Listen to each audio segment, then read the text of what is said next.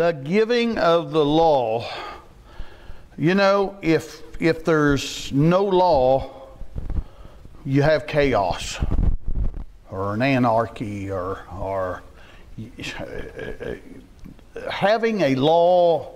We might think having a law and following rules is terrible, especially when we were kids, you know. Why don't mom and dad just let us do whatever we want to, you know?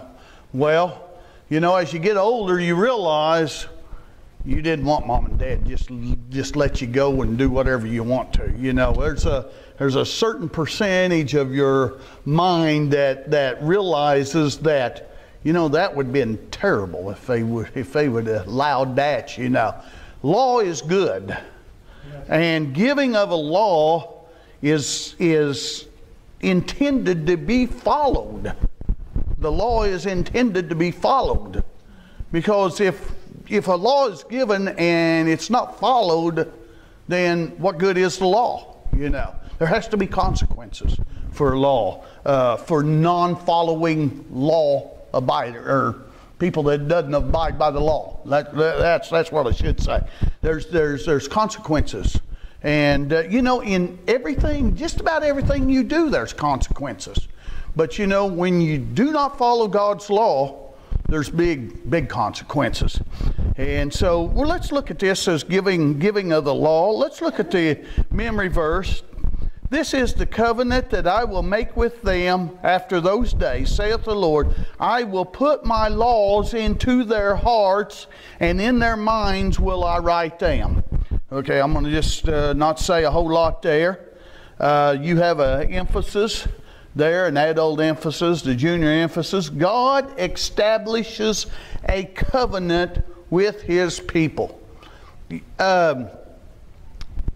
Okay, on a scale of 1 to 10, 1 being very low, very not so, and 10 being very much so, how serious, on a scale of 1 to 10, is God's Word? 78. You can't go above 10.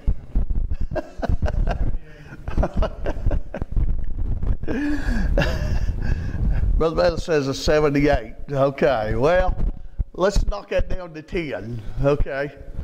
God's Word is serious. And on a scale of 1 to 10, it's a 10. Okay. All right. Okay, now, that's God's Word. What about God's law? What about God's law on a scale of 1 to 10? Would you all give it a 10? Okay. God's law, God's Word. You know, what God tells us and what God has established as a law is pretty much the same thing, but it's a very serious situation. Okay, what about God's commandments? Wouldn't you give that a 10 too? Very serious. God is very serious. Okay, now it comes down to God's truth. How much truth is in God? You know, on a scale of 1 to 10. I think Brother Bellis probably give that 100, probably, you know, but you know. 46. Okay, but you know, God's Word, God's law, and God's commandments all pretty much fit in the same thing, you know. When God speaks something, He expects it to be done. When God gives a law, He expects us to do it. When God gives us commandments, He expects us to do it. And God's truth is very serious in all three of what He has for us. Now, how much can we base God's Word on truth? Should have had this already out. See this pencil right here? If I turn loose of it, what's going to happen? It's going to, how do you know that? It's going to fall, they said. How do you know that? Through experience and through the law of gravity that this pencil was going to fall. Sure. Okay? It did. It did exactly what they said it was going to do. Why is it? Everybody trusted that was going to fall when I let go of it. You know what? God's truth is more certain than that pencil falling. God's truth is more certain. You can trust God's truth more than you can trust the law of gravity. Because God's truth is always truth. What God says is always truth. And you know, as God gives us commandments, or whether it's through His Word, or it's through His law, or through reading the Bible, which He speaks to us through reading the Bible, or through prayer, or through song, or whatever it might be, we know that we have got to do it because it's true. God cannot tell a lie. That is one thing. You know, who was it? Was it George Washington says, I cannot tell a lie, or I will not tell a lie, or something like that? Okay, well, we can't really put our full trust in what he said. I'm sure he probably told a lie sometime or another. Now, I'm not saying that he literally told a lie. He probably did that too, but you know, we as Christians can tell a lie. You know, we can tell something that is not true and not be accountable for it because we think that it was true. And then when we find out, then we better make things right, you know. But you know, we can tell a lie, and I'm not saying to go out and tell a lie, but I mean, you better make sure that you have your facts together. That's right. You know, sometimes, you know, we'll say something that I thought it was, I had zero accountability that it was not true. I mean, I thought it was true, but I said something that was not true, and I apologize for that. You know, that's what we'd have to do when we find out. But you know, we can say something. Oh, sure. You know, I do that with my wife all the time. I can tell her, I say, well, this happened, you know, and she says, no, that didn't happen. That it happened another way, you know, and lo and behold, she's right, you know. I mean, that's somebody that's hard to argue with her on what's true, because I've been proven too many times. But I mean, in my mind, I think, no, this is what happened, you know, and then she'll bring it out and other things, and no, that isn't the way it was. I just guess I had it conjured up in my mind that that's the way it happened, you know. Okay, honey, I'm wrong. I'm sorry, but I'm wrong, and I've had to do that several times. But you know, you're not sinning when you think something is right. But you know, this never. Okay, now my point is, this never happens with God. God never makes a mistake. You know, He never says something and then come find out later that it's wrong. His truth is a 10 on a scale of 1 to 10 of how seriousness His truth is. Right. And, you know, He's always right. Don't argue with God. You know, even if you think you're right, don't argue with God, because God will always be right. And, you know, that's the reason why when we get the word from God, or we get His law, or we get His commandments, that we need to follow after Him. Even though it don't look like it's right at the time, we still have to do what He tells us to do. Because you never know, we do not have the wisdom that God has. We can have wisdom of God, but we'll never get all the wisdom that God has. There's no way. God allows us to have some wisdom. What's the saying is that God put a limit on wisdom of what we can have, but He doesn't put a limit on ignorance, you know, you might say. But, you know, because there's a lot of people out there that's kind of far out there, you know. But, you know, there is a limit of wisdom of what we can have. You know, God is all wisdom. We can never catch up with Him on that. And what God tells us to do, there is a purpose. And it's always to our advantage. God is always looking out for the welfare of us. He is not going to put us in danger, even though sometimes we might think, I don't know, Lord, is that really what you want me to do? Yeah, that's what I really want you to do. Okay, I've got to put my trust in you and do exactly what he says. As God give us a law, as God give the children of Israel a law, he expected that law to be followed. Let's go into Exodus 19:1. In the 3rd month, when the children of Israel were gone forth out of the land of Egypt, the same day came they into the wilderness of Sinai. For they were departed from, help me out with that word. In verse 2, for they were departed from, do you see that? And went and were come to the desert of Sinai, and had pitched in the wilderness, and there Israel camped before the mount. Do you see that? What's that? Verse 2 is not in your cord. Oh, okay, it is in mine. Okay. All right. I am so sorry. Okay. I had studied in this book here. Okay. For they were departed from Rephidim. Okay. And were come to the desert of Sinai, and had pitched in the wilderness, and there Israel camped before the mount. Okay. This was how long after they left Egypt?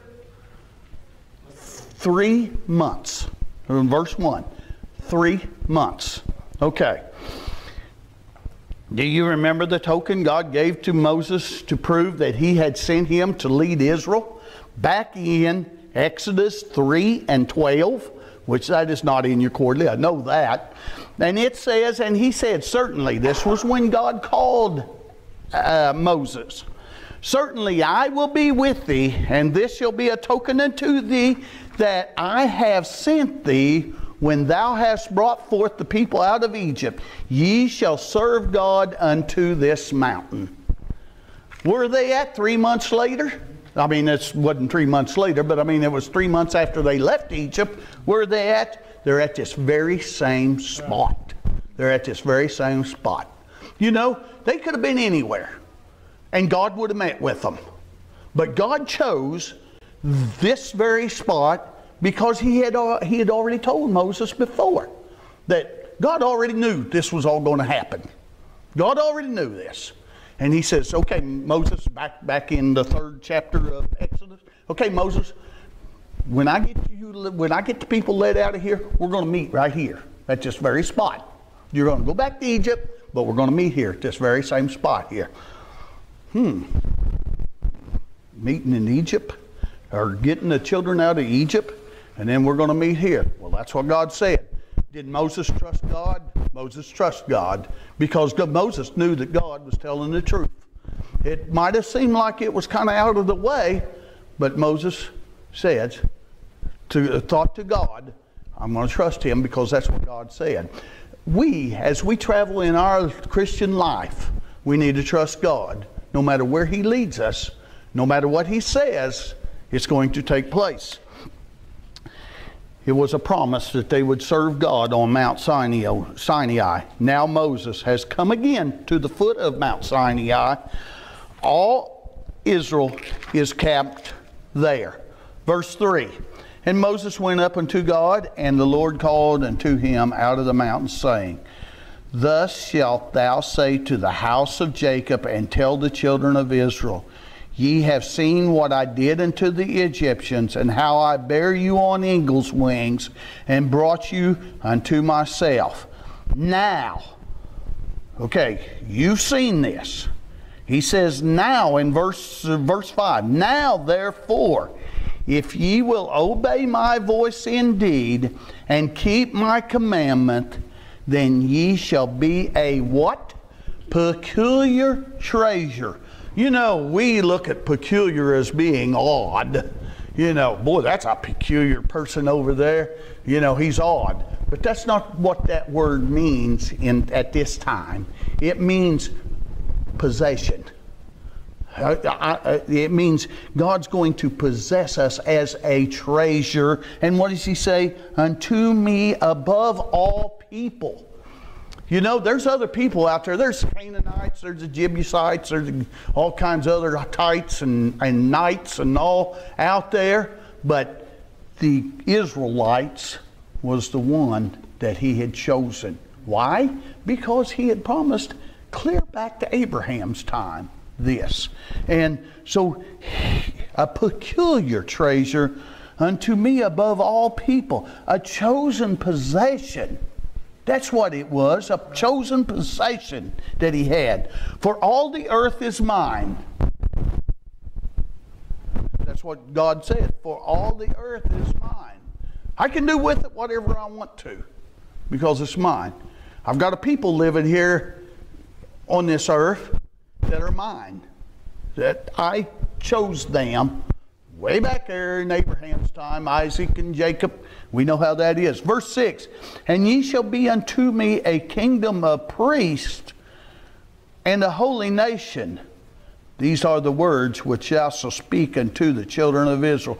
This is what God was giving Moses.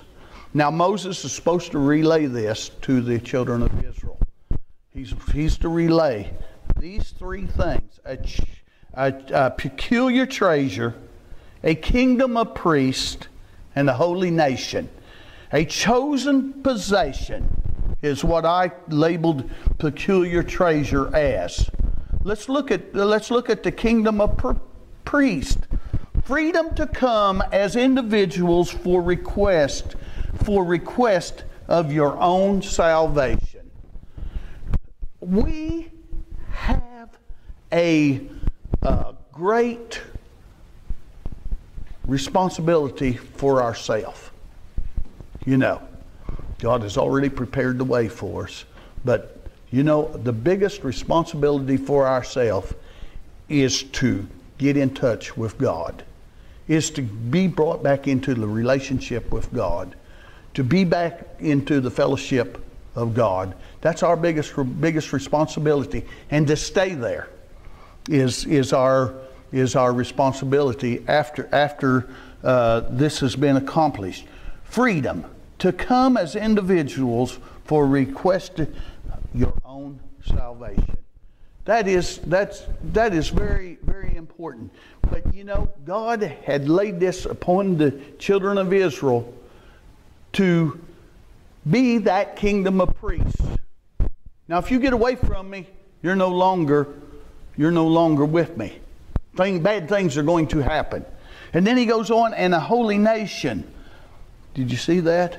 You know, there's a four-lettered word before nation that contains a lot. H-O-L-Y. Holy. Holy. Pure. Holy. Without sin nation. That's what he's talking about. Pure, holy, and without sin. I'm using holy okay, if we just knock that out. But pure and without sin, without blemish. You know, you see the reason why God wanted a lamb without blemish, you know, in the Passover, because he's bringing a little more into them here. A holy nation.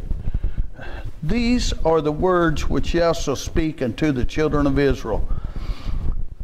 The Lord promised us to make a covenant. Moses went to worship the Lord, and the Lord talked to him. He said he would make a covenant with Israel. And I'm going to reread that. The covenant has two sides. The people's side would be to obey God. God's side would be to have three parts. God would make the Israelite a peculiar treasure unto himself. They would be his own, very own people. They would be different from all other nations. And they were. They would be very dear to him. You know, God's people, us as saints, what is the Spanish word? Santo? Is that right? As saint, as holy, isn't it? Am I saying that right? I know I'm going to be speaking to some Spanish-speaking people. I may not quite pronounce it exactly the way it's supposed to be, but I think you get the point. Santos, holy, holy, holy people. That's what he's talking about. He would make them a kingdom of priests.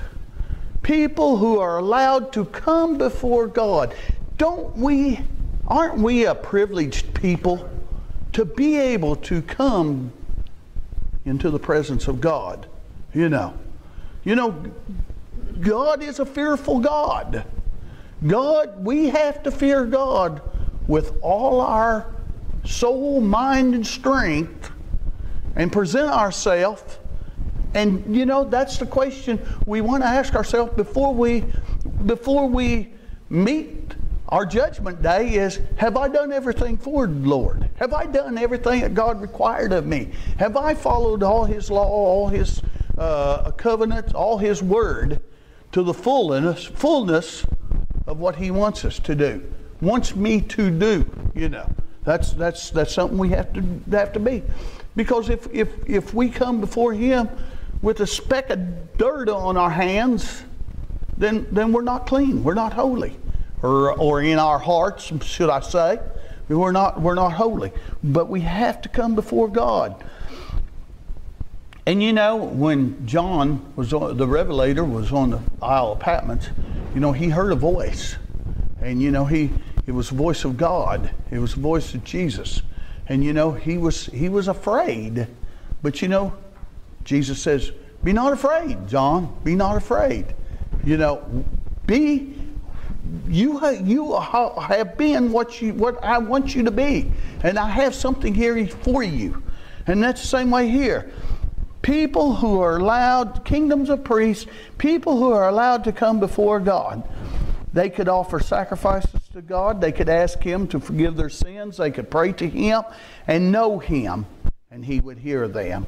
And then we go to holy nation. He would make them a holy nation. They would be a pure, clean, righteous, and I added another little phrase, without sin. You can't be righteous. You can't be pure. What was the other one? You can't be clean if you have any sin. Sure. So it's just a compound statement there, without sin.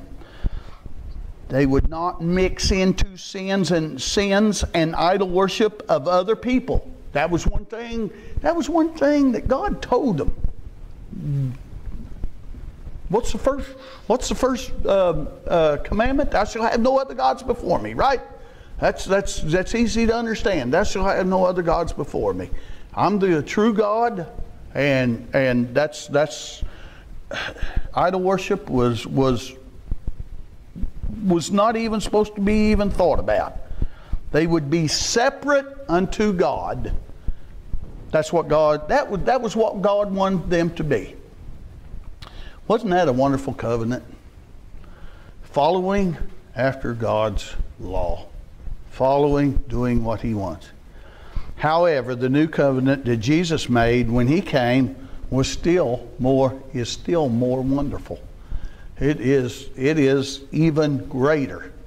It's not the law is not written on the stone, but it's written in our hearts, so that each one of us can understand what God has for each one of us to do.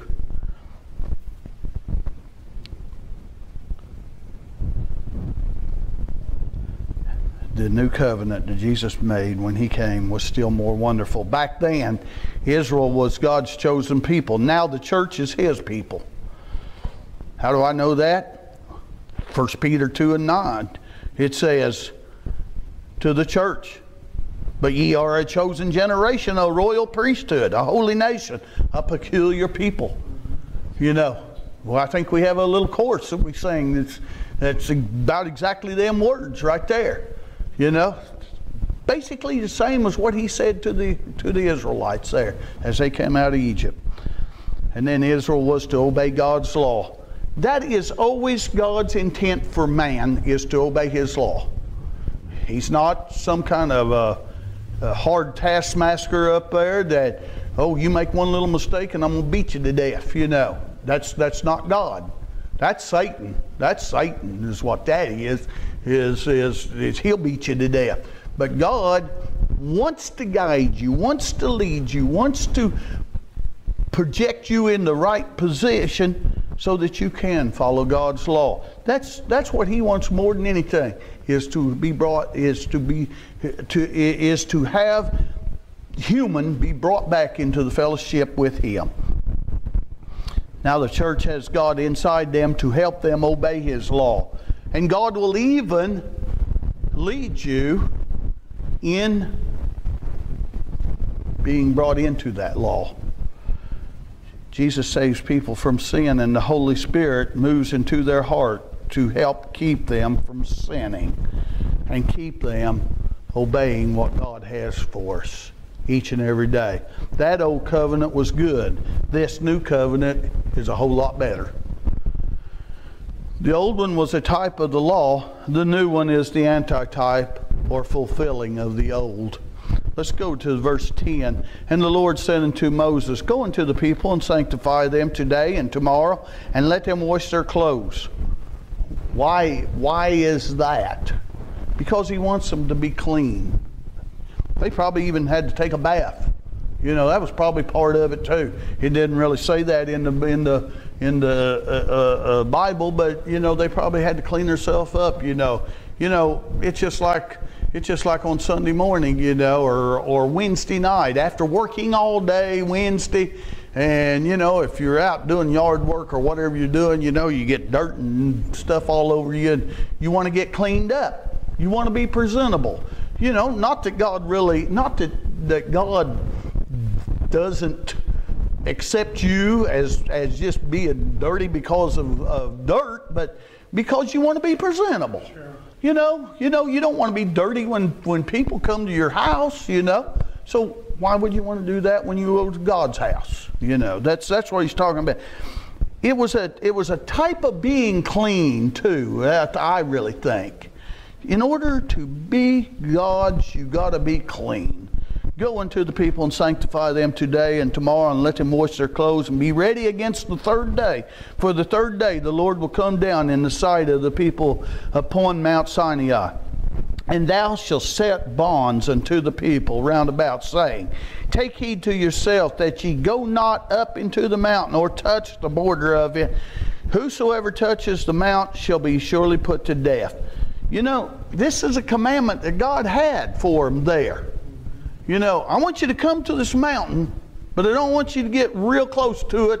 I want you to get up there to where you can hear and pay attention to what I have to say, is what God's telling them there. But He says, don't touch the mountain. That rule had to be followed.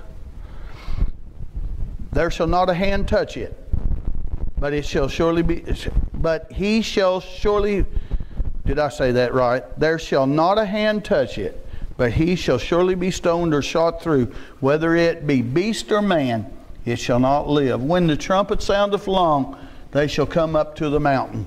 In other words, come up here. I want your attention. But you know, don't touch the mountain. God has a purpose for that. What was the purpose? I don't know what the purpose was for that. But one thing about it, God said it, and God meant it. That's how important it was to God that everything was carried out in that respect. An animal touches it, you got to kill it. You got to kill it. That's what He's telling. Preparing to meet with God. We, as people, as we prepare to meet each Sunday morning, Sunday night, Wednesday night, Monday, when we're at work, wherever we meet with God, we need to be prepared. I don't care if it's Thursday or if it's Saturday or when it is. We have to be prepared. Our hearts have to be prepared. What if I'm out, you doing the yard work, and I'm dirty? Be prepared. You know? God knows whether you had a chance to wash yourself, clean yourself up. But you know, God will meet with you, no matter where it is.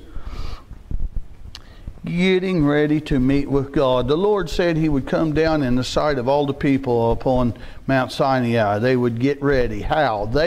One, they should wash themselves in their clothes. Two, they should set up bounds on a line around the mountain so no one would come too close. God had kind of a little red line, didn't He, drawn? And He didn't want you to cross that red line. We've heard about red lines before, I think, politics and stuff like that. But you know, God was serious. More serious than some people are. 3, no person or animal should touch the mountain.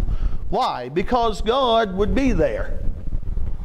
If a person or mountain touched it, he should be killed, either stoned or shot through.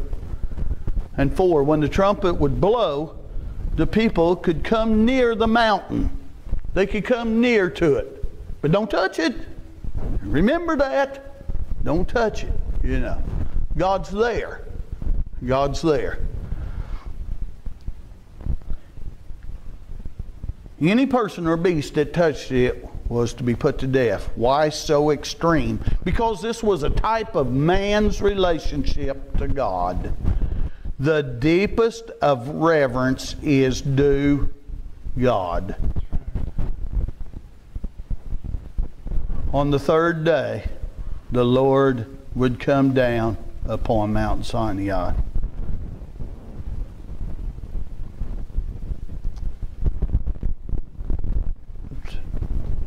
Let's look at verse 16. And it came to pass on the 3rd day in the morning that there were thundering. No, I said it right the first time. That there were thunders and lightnings, and a thick cloud upon the mountain, and the voice of the trumpet exceeding loud, so that all the people that was in the camp trembled. They thought they were prepared to meet God, but they trembled, you know.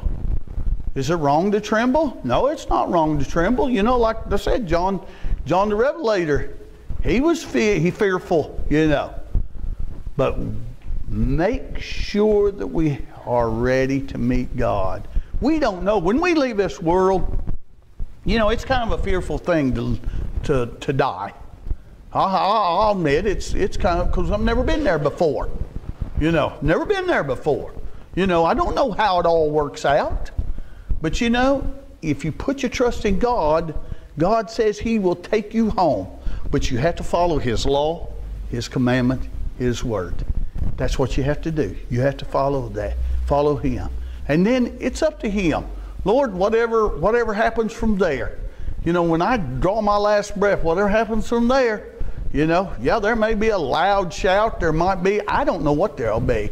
But you know, whatever happens there, Lord, I'm in your hands. Well, that's the way it is when we're living. I'm in your hands, Lord. And so they were trembling. They just was a little bit knees quaky. Their knees was a knocking. And Moses brought forth the people out of the camp to meet with God, and they stood at the either part of the mountain. And Mount Sinai was altogether on a smoke, because the Lord descended upon it in fire, and the smoke thereof ascended as the smoke of a furnace, and the whole mount quaked greatly. You know, when God speaks, things move. You know, was that mountain so scared of God? No. It's because God was there, and He's able to shake whatever He wants to shake. You know, what was it? Was it Ezekiel that saw wind that was a mighty wind? And surely the Lord's in that. But no. Sometimes it's that still small voice. It's that still small voice. But it's however God decides to come. You know, sometimes He has to really express Himself to us. You know, sometimes he has to really express himself. Sometimes he can come in a small, still voice. God in the mountain. On the third day in the mountain, things began to happen in the mountain. There were thunders and lightning and a thick cloud. The trumpet blew loud. All the people trembled. Moses brought the people to the foot of the mountain. That's what God had told him to do. When you hear the trumpet, bring them to the foot of the mountain. Don't touch it. Remember that? He said, don't touch it, but bring them to the foot. I want their attention. There was smoke like a furnace. The Lord descended upon it in fire. The mountain quaked greatly. The trumpet grew louder and louder. You know, they had just went through all the 10 plagues in Egypt, and they had seen how great God was. And the 10th plague being that of the Passover, and how they realized that God had a plan for each and every one of them. You know, we put the blood on our doors and God passed over. The Egyptians did not, and God visited them that night. The death angel visited them that night. How they gathered their stuff out and got out of there, and how they were entrapped between the Red Sea and the Egyptians, and how God delivered them. And now He's brought them to this mountain here. No enemies out there pursuing them, you know, but bringing them to that mountain. God took care of all them enemies. The Egyptians, they're in the bottom of the sea there, in the Red Sea there. It's where they're at, you know, but now they have no enemies back there, you know. And how He brought them to the foot of the mountain, He says, okay, people, what did He say He was? He had called them a peculiar treasure, a kingdom of priests, and a holy nation, and bring them to that foot of that mountain. And He said, okay, Lord, okay, now I'm gonna speak to you, and in 3 days I'm gonna come down and speak to you. Get yourself prepared.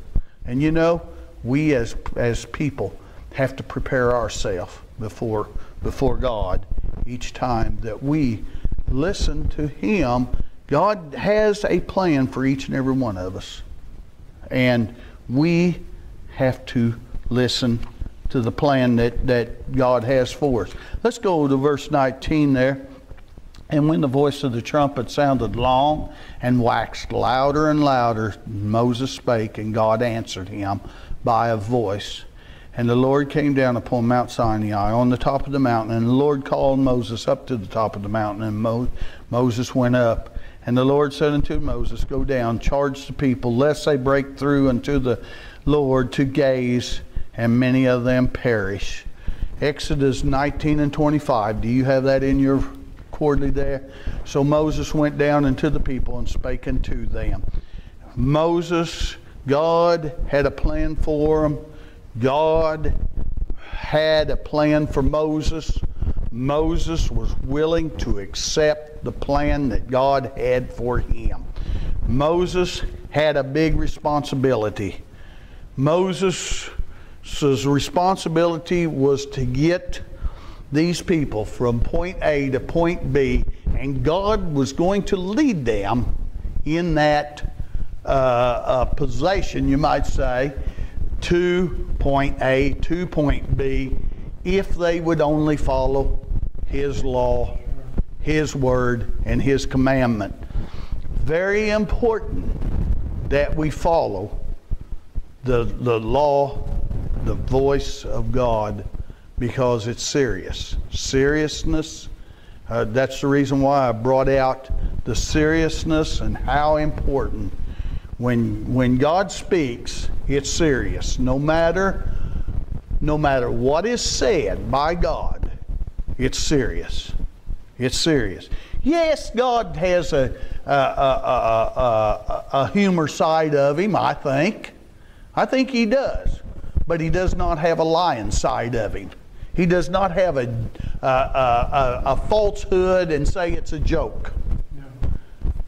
what he says is true. But still, he has a humor side of him. I feel that's my own personal feeling. But what he says is true. You can't say, well, was God really serious on what he said? No, when he speaks. What is it? E.F. Hutton. When E.F. Hutton speaks, people listen. When God speaks, we better listen. And so, because God's seriousness is 100%. Let's look at that memory verse there. This is the commandment that I will make with thee after those days, saith the Lord. I will put my laws into their hearts, and in their minds will I write them. This is Hebrews. This is in Hebrews is where this is written. The Lord writes his laws in hearts. A few days later, God wrote the 10 Commandments on tables of stone with his own finger. You know, this just now come to me. You know, when something is pretty sure, people will make the statement, well, it's written in stone, right? Okay. And that's pretty sure. When you say that's written in stone, that's pretty sure, isn't it? But you know what's more sure? You know what's more sure than writing in stone? Writing in your heart. When God writes something in your heart, that's more sure than writing in stone.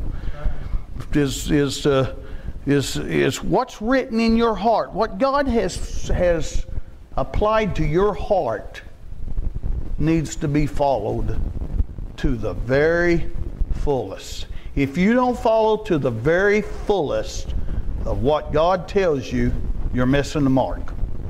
It's just simple as that. He wrote the 10 Commandments on stone. Now he writes his laws in the hearts of his people. The way he does it is to take the sin out of the heart and to send the Holy Spirit in. And he's the leader. The Holy Spirit is the leader of what we should do. The Holy Spirit will help us in every aspect to follow after God's commandments. That's our strength, is the Holy Spirit. Him as the Holy Spirit. Then that person wants to do, talking about the Holy Spirit then that person wants to do what God wants. And that is God's law written in his heart. That's what he wants to do.